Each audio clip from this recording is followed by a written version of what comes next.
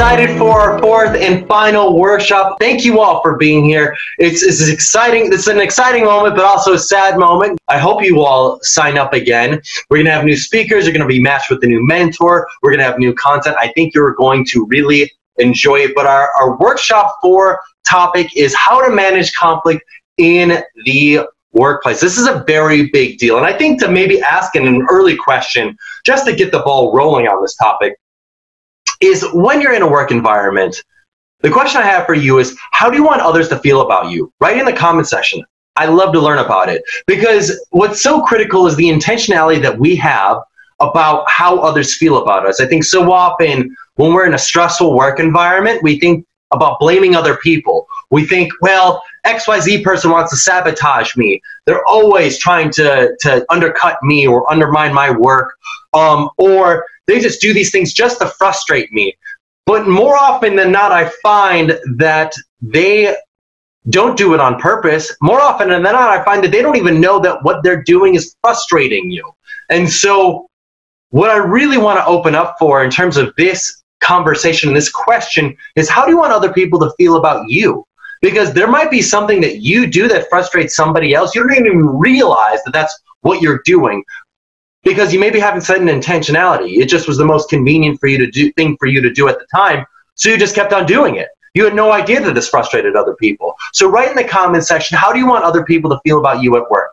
Do you want other people to think of you as reliable or dependable or hardworking or kind, friendly, always optimistic, nice, always having a good, positive, upbeat personality? How do you want other people to perceive you? I'd love to learn about that, because ultimately, this is your reputation. This is how other people perceive you. And this is so critical, because I think it's so often, it's so easy to blame others for the things that they do that frustrate us, but it's so easy to be blind to how what we could do might frustrate them. So if we can set an intention for how we want other people to feel about us, if we think about that every single morning when we go into work, our likelihood of actually fulfilling and embodying that persona, that person, increases substantially. So I want to ask the question, how do you want other people to feel about you at work?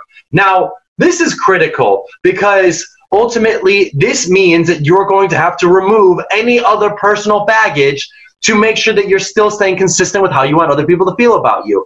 It doesn't matter if you found out your grandma just got diagnosed with cancer, or that your dog just died, or that you're having rough things that are going on in your relationship. Does not matter, because at the end of the day, what matters is, are you able to stay consistent to who you said you wanted to be? And the person that is the most professional, the person that is really bringing it every single time, is the person that can stay the most consistent.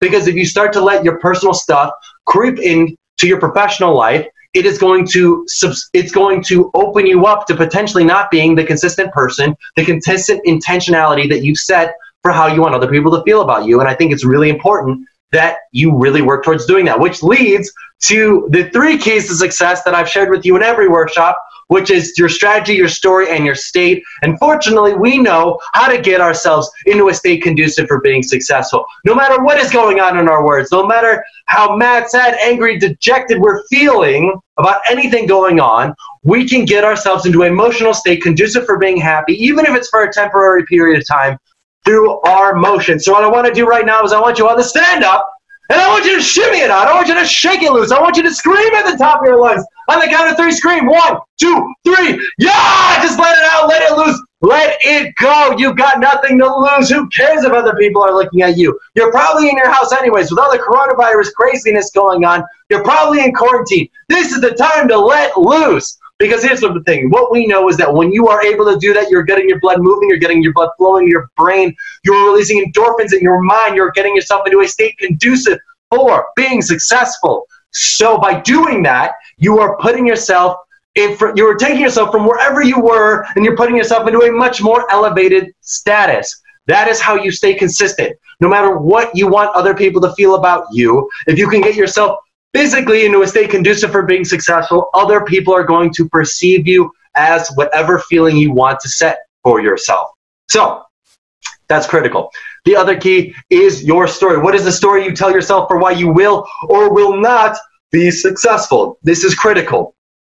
If you tell yourself, well, I can't do that, or this is impossible, or I don't know if I have the abilities to do something like that, you're going to achieve the outcome that you've set for yourself. And that is ultimately going to lead to the outcomes that you put on yourself.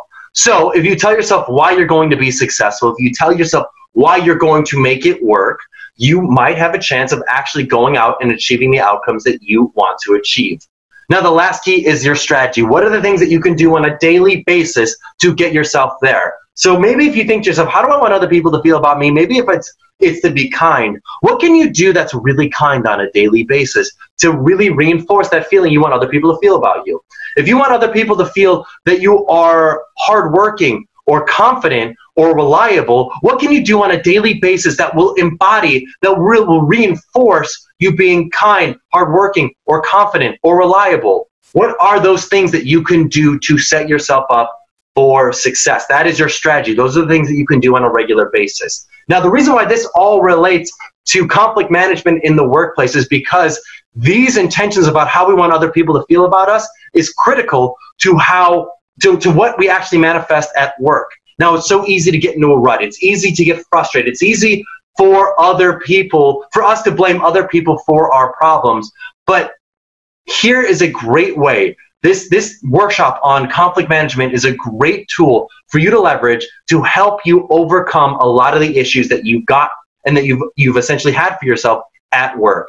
One of the biggest things that I'm a big believer, I'm a huge proponent of, is this concept called this concept called observation, feeling, need, request. This is the key to nonviolent communication, which you might think, I'm not getting violent in the workplace. That's okay. But what I've observed is that this is one of the best ways to totally diffuse a situation. Whether somebody gives you a snide comment at work that you just didn't appreciate, or somebody made an action that you felt like just didn't respect you, or your time, or your abilities, or that overall just frustrates you. As opposed to getting pissed off, yelling at them, exploding at them, being passive aggressive and talking shit about them behind their back, or anything that does not target the issue head on, any of those actions are not productive. Observation, feeling, need, request is productive and can help you come to a solution. Now, here's how observation, feeling, need, request works. It literally follows the exact formula that I've laid out. Observation. What is the thing that you have observed? Now, the key with observation is that it's got to be undeniable. It happened, but there's no emotion to it. So, for example, the thing that really frustrates you is when John interrupts you at work, and let's say he just interrupted you 3 times in the course of a conversation. You can say, hey, John, I was hoping that we could chat for a minute. John says, yeah, sure, what's going on? You say, hey, so one thing that I observed is that in the course of this conversation, you interrupted me 3 times. Now, you don't say, you were being a jerk, you were being a dick, you interrupted me and really threw me off. Like no feelings tied to it, just you interrupted me 3 times. I started talking about this, and then you cut me off and started talking about that. I started talking about this, you cut me off, started talking about that, and then I started talking about this, and you cut me off and started talking about that. It's the key is that it's undeniable. It happened. It's something that John can say, you know what? You're right, I did interrupt you 3 times.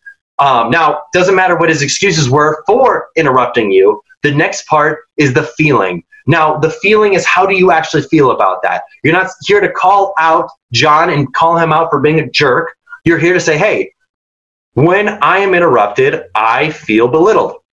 I feel disrespected. And now this is the big part, your need. Now, don't elaborate, by the way, when I say those feelings, don't elaborate on them. Just say, hey, I felt belittled. I feel belittled and disrespected. That's it. Everyone can relate to the feelings of being belittled and disrespected.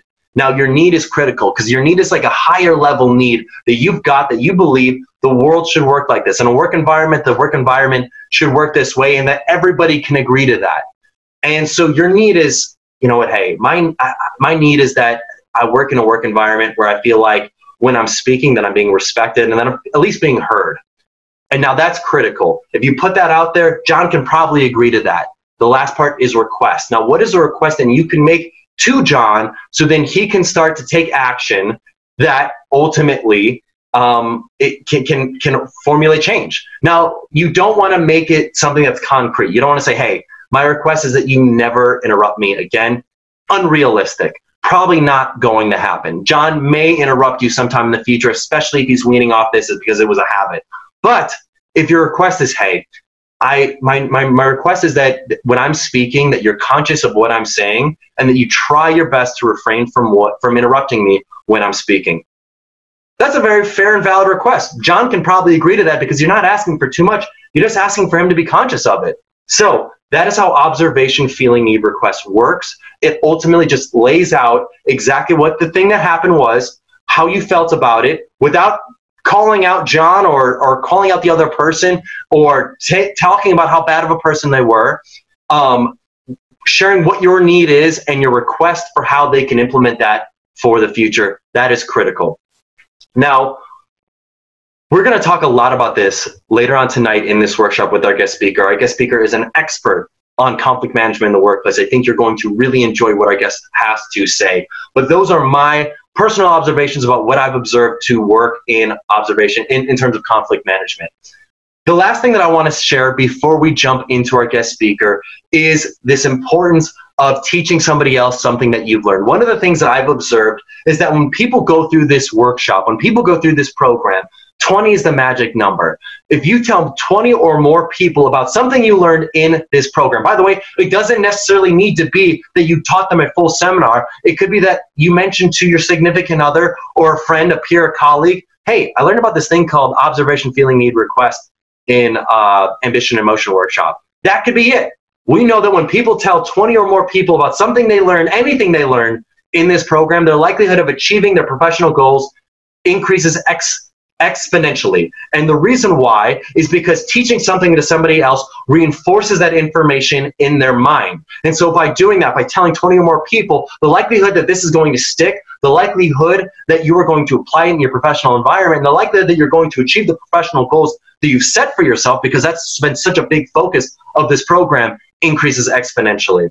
So what I would love for you to do after this workshop is to find somebody that you can teach something that you learned from this workshop this evening. I think that will really help reinforce what you're learning in this program, really help you make the most out of this experience. I'm so excited to dive into our guest speaker this evening. I really hope that, and I really encourage you to participate in the program. You're going to get a new mentor. We're going to have new content. We're going to have new speakers. I think you're really going to enjoy it.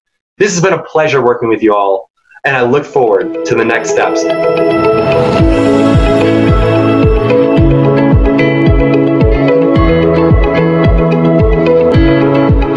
Hey everybody, welcome to our workshop this evening. I'm so excited to chat about how we can manage conflict in the workplace. You know what? It happens. Things happen. Some personalities just do not get together. Some people rub some other people the wrong way. Some things aren't communicated. Passive-aggressive things happen. How do we handle it ourselves? How can we be professional about it? We've got an incredible guest speaker with us this evening. We have Sunshine Webster. Sunshine is the Senior Talent Development Partner for a financial software company called Q2. Sunshine is both an educator and an executive. Sunshine, thank you so much for being here. I'm happy to be here. Thanks for having me. So let's talk about just conflict management and just in general, why does conflict even happen at the workplace? I think some people's mentality, like, especially if you're a college student or you're a recent graduate, you're in your career and you think to yourself, okay, I'm just going to enter into work. I'm going to do my job as best I can. I'm going to go home and be happy and be fine or look forward to the next day.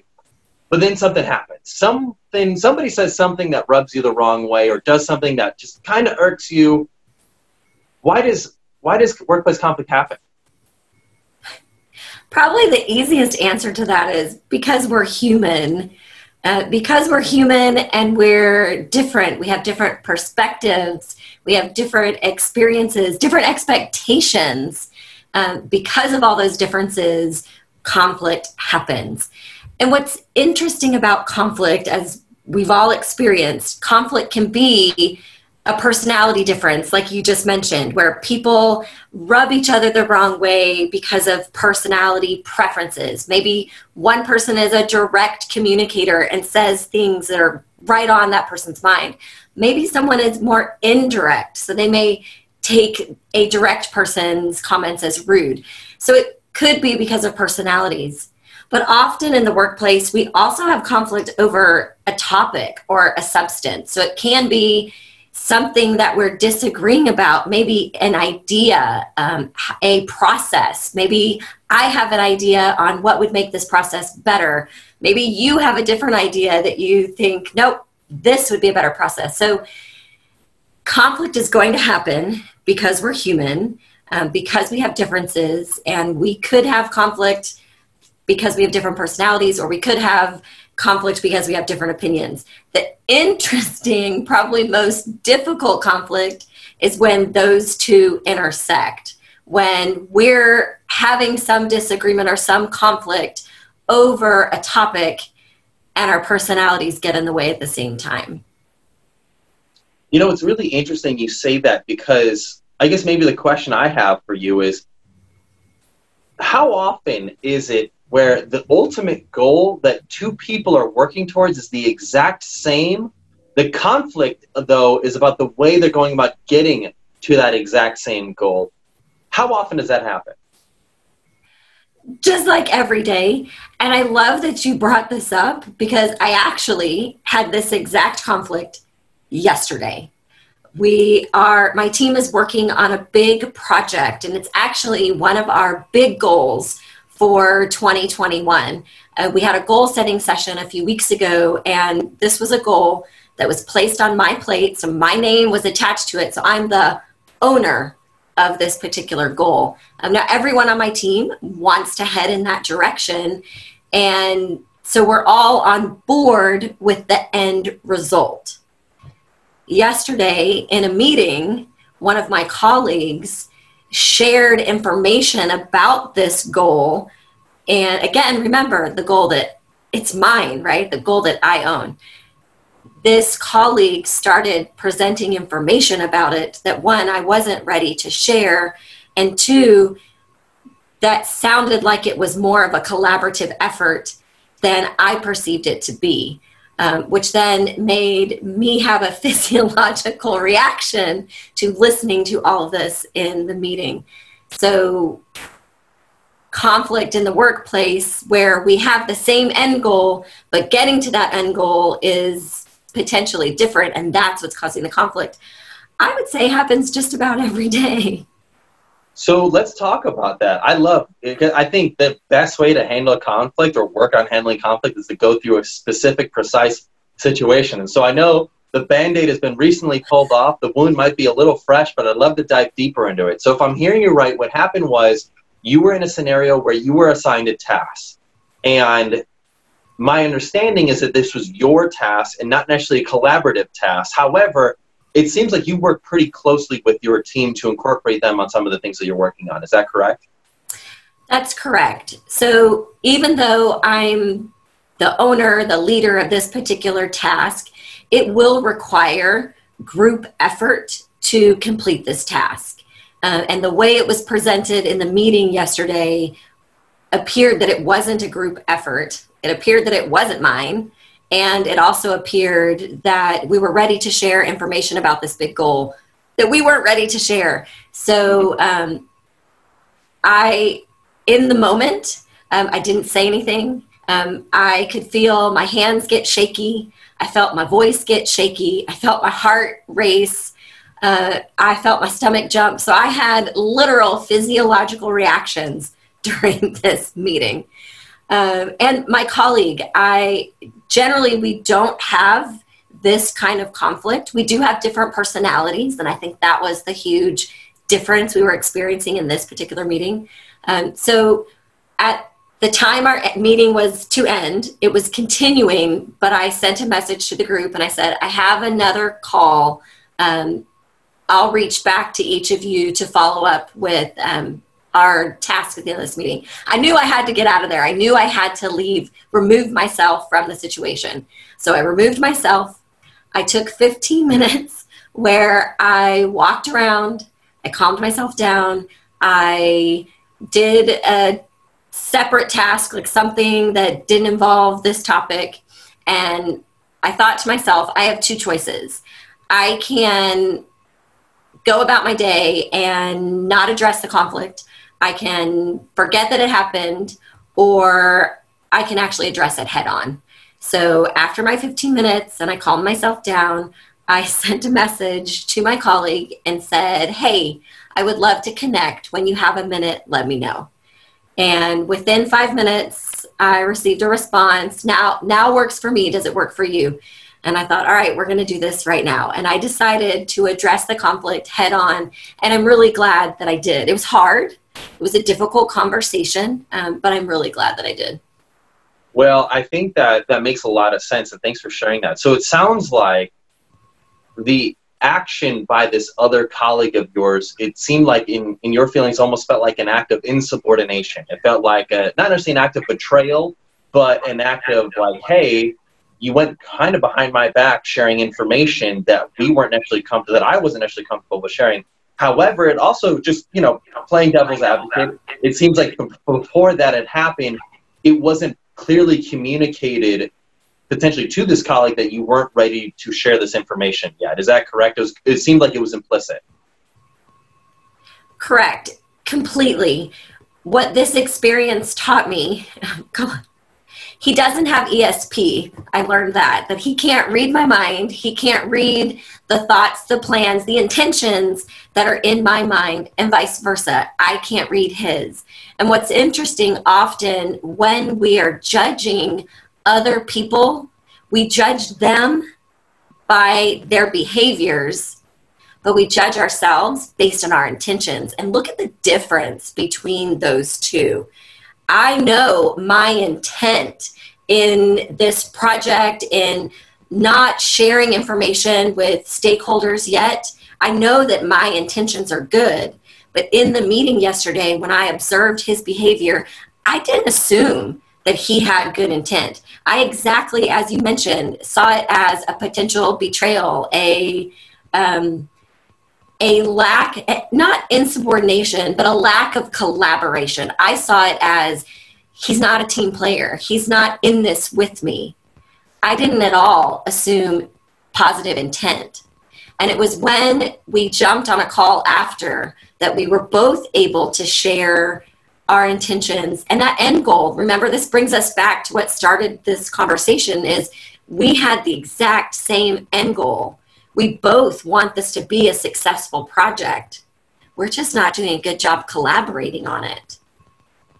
Yeah, and what has worked clearly for potentially him in the past is not necessarily has given him a tainted view of what he thinks will make him successful for this project, which is different than your experiences in the past. So one, I want to take a moment to ask the audience, have you ever been in a scenario like this where you just did not see eye to eye with somebody else and you felt like the intent of this person was to backstab you in the back and try to sabotage you? If you've ever related, post in the comment section. Would love to learn about it. Maybe share a little bit of details in the story. I think that would be really insightful.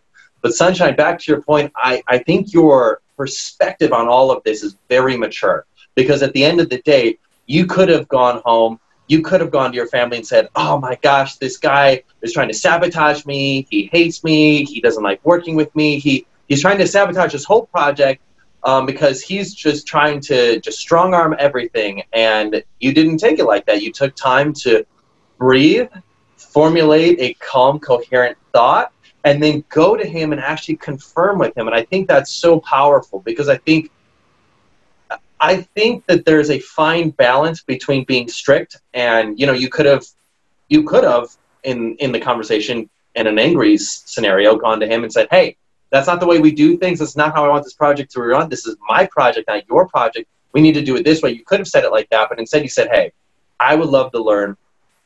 Why'd you bring that up? What are some of the reasons you brought? You sought to understand before being understood, and I think that is what makes you a great leader and makes this story a really, really powerful story. Thanks for sharing that, Sunshine. Sure. So I guess, go ahead. What was really interesting when I approached the conversation, I love that you brought up, I could have gone in and said, this is how it needs to be done. I'm the leader of this project. And instead, I approached the conversation with, we need to be more collaborative. We need to present a unified front. So I positioned both of us as leaders of this project. And when I presented it that way, he followed up with, tell me more, help me understand, because he didn't understand. And then I focused on, I said, I'm going to be direct and I'm going to be honest. I had physiological reaction to that meeting, and I shared with him how I felt, and I kept it focused on me.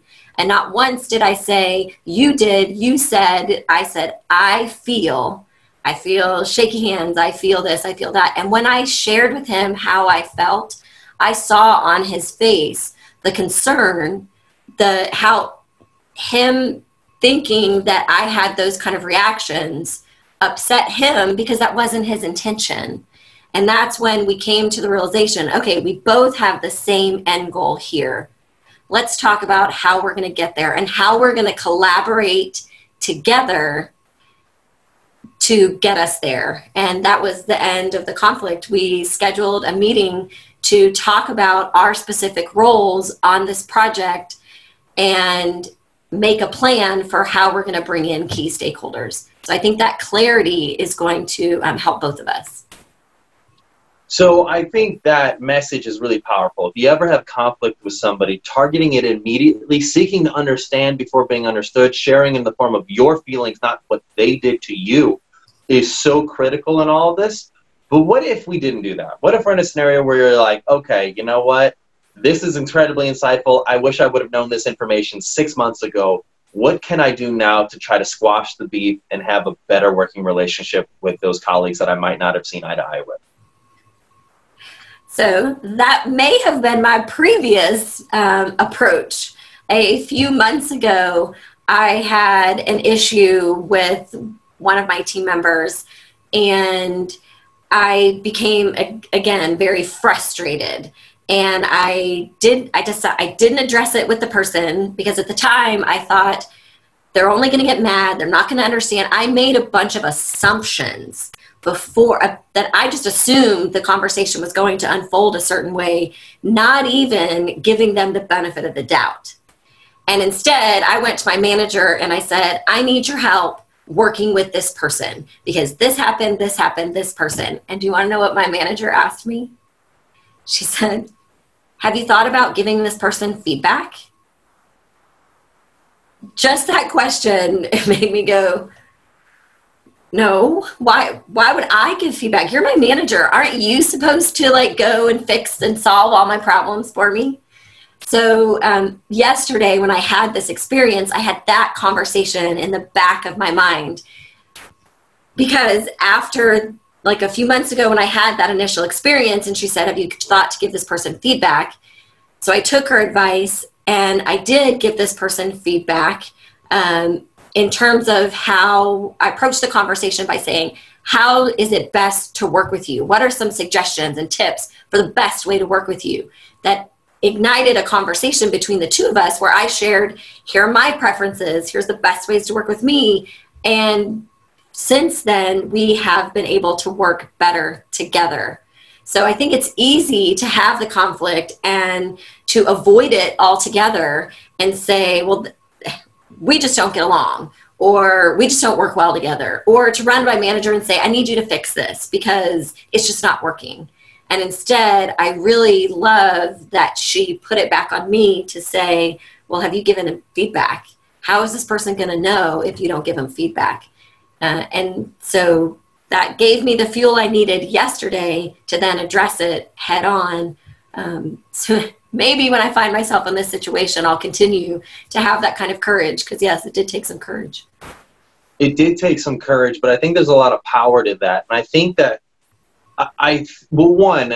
the ability to address it immediately is so critical. I'm a big fan of Radical Candor by Kim Scott, and one of the things that she essentially says is to immediately give feedback. There's so much power of being specific and immediate, because if you're not specific and immediate, if it's not immediate, it won't resonate in somebody's mind. Essentially, there's these things, everybody gets into patterns. And if we can disrupt the pattern the moment it happens, we can cause them to change their action. But if they're already moved on to a new pattern or a new way of doing something, it won't disrupt their mental pattern of that, and it may occur again. So the importance of immediacy is so critical, but the other component is specificity. What specifically was the thing that I felt frustrated me and targeting that. Don't necessarily go from the saying you're a jerk, but saying specific things. You did this. My feeling is frustrated, and my need is just having a work environment where we're on a unified front and we're coming together and collaborating well. My request is that, you know, if you have the urge to share things that you don't necessarily know if it's okay with sharing, maybe we discuss it before the meeting itself with other stakeholders. So I know I'm leveraging a little bit of Dr. Marshall Rosenberg, you know, keys to nonviolent communication, but I think that absolutely resonates here, and I think that makes a lot of sense. So I guess the question I have is, well, I want to dovetail this to a slightly like relevant, but it's an interesting point that you're bringing up, and it's around this idea of being comfortable with bringing up certain behaviors, things, and having the courage to bring it up and why that's so important. And I think, and this is something that I've recently learned, we had a lunch and learn guest, her name's Amy Waninger, and we talked about overcoming unconscious bias.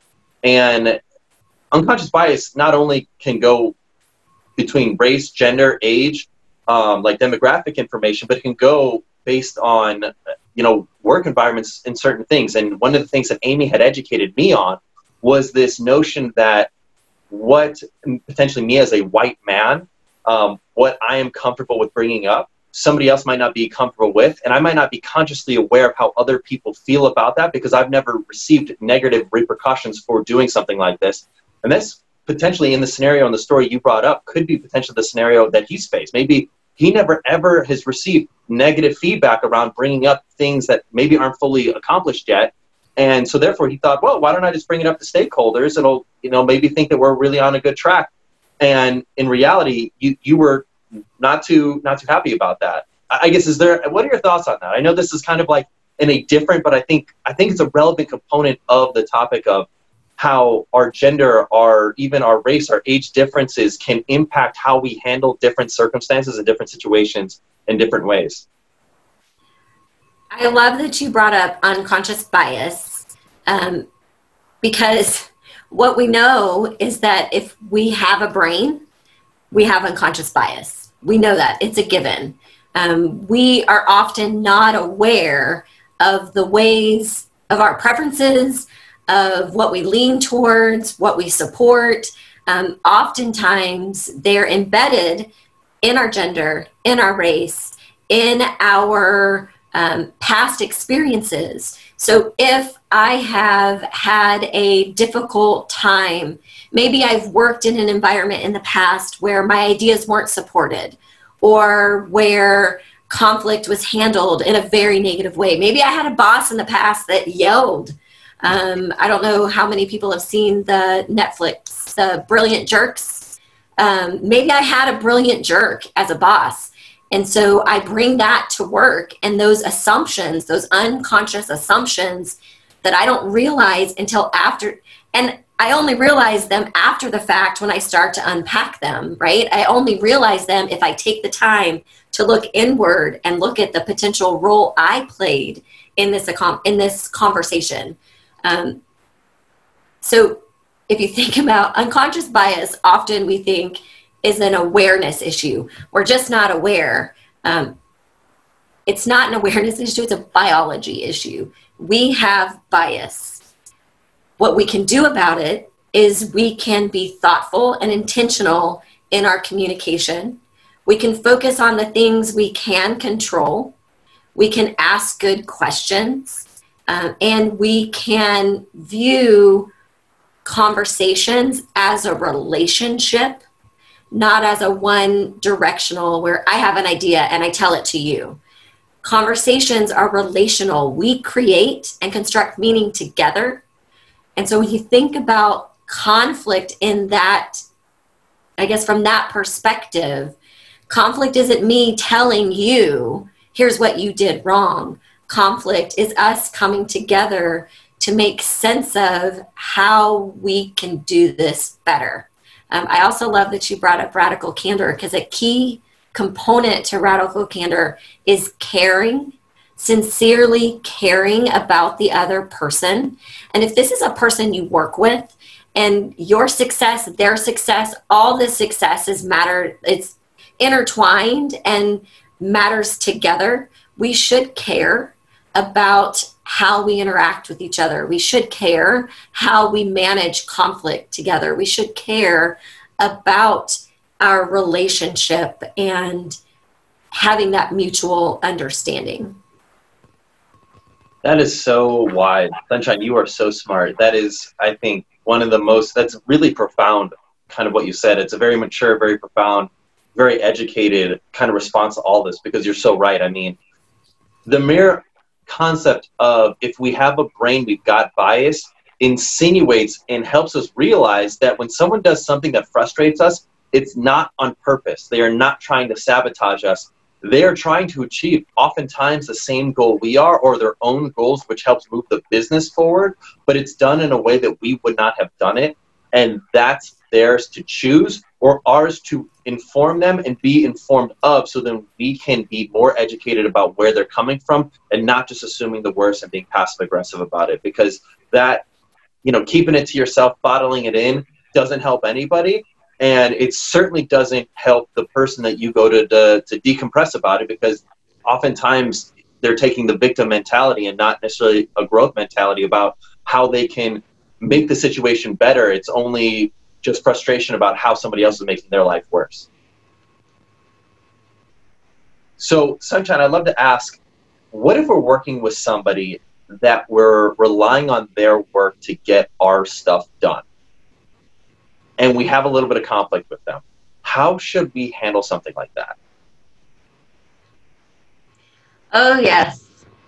Group work doesn't change when you're out of college. It gets exponentially larger because when we work in organizations, we are all dependent upon each other to be successful. I'm thankful in that I work for an organization that is mission driven. So all of our employees, that gives us that North Star that we're all working towards.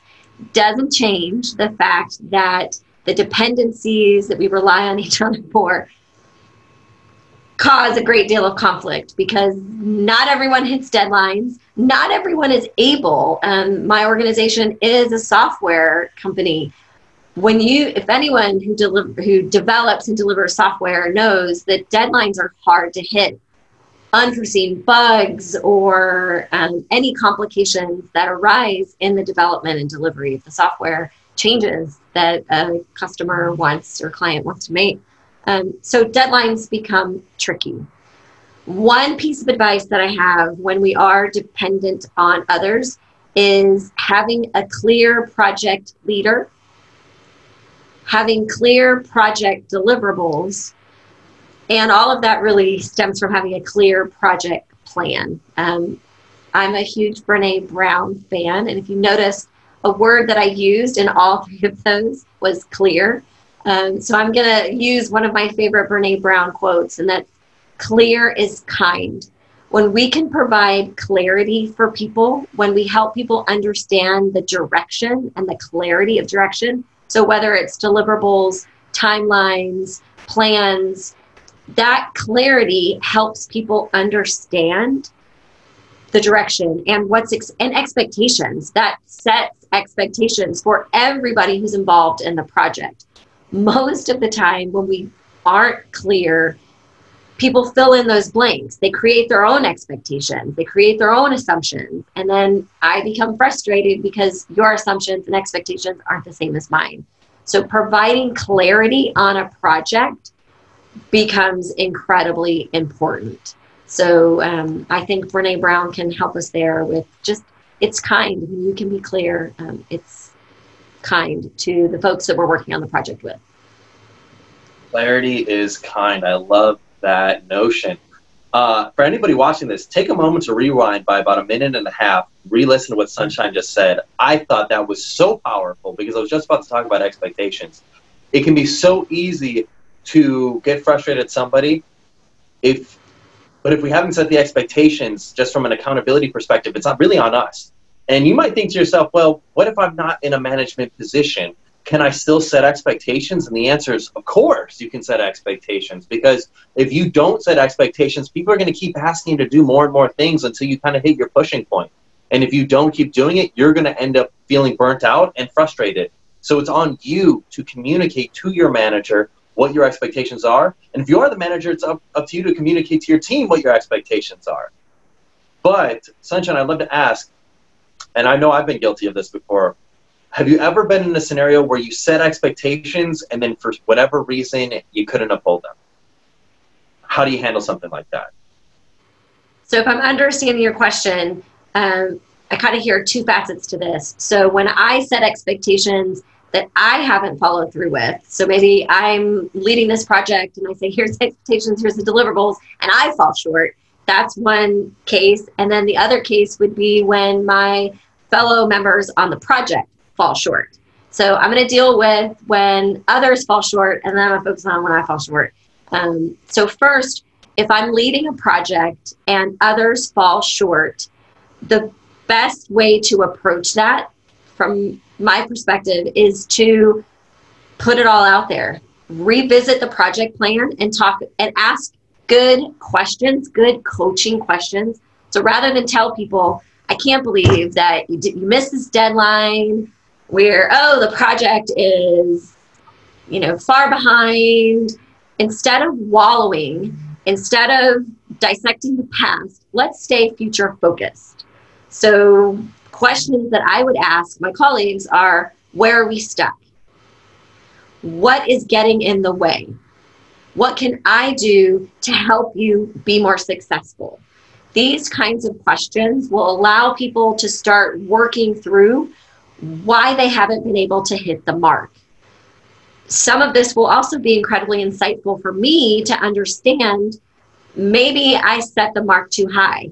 Maybe I'm not providing the support on the project I can. Maybe there's other people I can bring into this project that can provide additional support and help.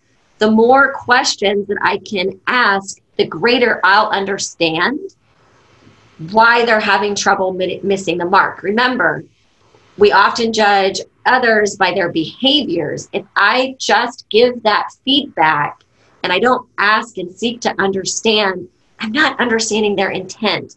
I'm just assessing their behavior. So by asking big questions, I can assess their intent. And it can be helpful to me to understand what I can do to help them. So that's, if I'm leading the project, my goal is project completion. And if that's my goal, I need to be supportive all along the way. And if people are stuck, it's my job to help them get unstuck. So let's flip this coin around. What happens when I miss the mark? I own it. I own it. I have to be straightforward and say, I missed it, guys. I know this is what I said. I missed it. And here's what I'm doing moving forward. So again, it's future focused. If the team wants to understand where I fell short, like why from the past, I'm happy to own it and explain what barriers I uncovered, like what barriers I faced. But only if that's important to them. I'm not going to have a project meeting and unload on them and tell them, oh, I ran into this, unless it's important for them, unless they want to have that. I'd rather focus on, here's what we're doing to move this forward. Here's where I fell short, and here's what I'm doing to address it, correct it, and fix it moving forward. So in both scenarios, staying future focused is incredibly helpful and important. So the team sees we're not just going to wallow, we're not just going to remain stuck, but rather we're going to get unstuck. Here's how, and here's what the future looks like. I love that insight, Sunshine. So I'd love to take a moment to ask the audience a question really quick. What can you do right now within your own workplace to better set your own expectations, set expectations for work in general, both even if you're a manager or you're not a manager? What can you do right now to start better setting your expectations? Post in the comment section. And then I'd love to also learn, how will you handle a scenario if you're not able to uphold your own expectations? How will you handle that? Post in the comment section. I'd love to learn about it. I think it's really cool to kind of set intentions from a workshop like this so we can leverage what we're learning and actually start setting that mindset into that we want to actually set our mindset on something that we want to accomplish and start actually doing in our own life to make a change. So Sunshine, I'd love to, we're kind of getting onto this point right now, but it's on the topic of feedback, of how can we best offer feedback to people, both managing up, so we're not necessarily the manager at our company, but we're talking to our manager, but also managing down. How can we best offer feedback to people, both positive and negative? So the research on feedback is so interesting. What we've learned neurologically about feedback is that when people give and receive, so both the giver and the receiver are giving feedback that's constructive and difficult, our brain waves look the same as when we're listening to nonsense. So when somebody is giving me difficult feedback, it is really hard, and difficult feedback that I didn't ask for, that I didn't want, my brain really struggles to unpack it, to understand it, and to use it and apply it. So some of the best advice that I give folks in our organization and outside our organization is try to flip it around. Instead of being giver-centered, where I'm walking around giving feedback, let's make it receiver-centered, and let's start asking people for feedback. That is the message I tell people. And in fact, I challenge all the leaders who in our organization who do any work with me or my team, I challenge them to ask for feedback every single day. So for 30 days, keep a tally. I keep a sticky note on my computer with tallies every day that I ask for feedback. I give myself another tally. And here's what happens when we start asking for feedback. We get better feedback, better quality feedback, more feedback, and it becomes reciprocal, because as I start asking people for feedback, they start asking me for feedback. So if we want to start to change the culture and start to make feedback easier to give and receive, the best thing we could do is start asking for feedback instead of waiting for it to magically appear. When you ask people, do you receive the amount of feedback like enough every day? Nobody ever says, yes, I receive an adequate amount. Everyone wants more. Well, if we want more feedback, let's start asking for feedback.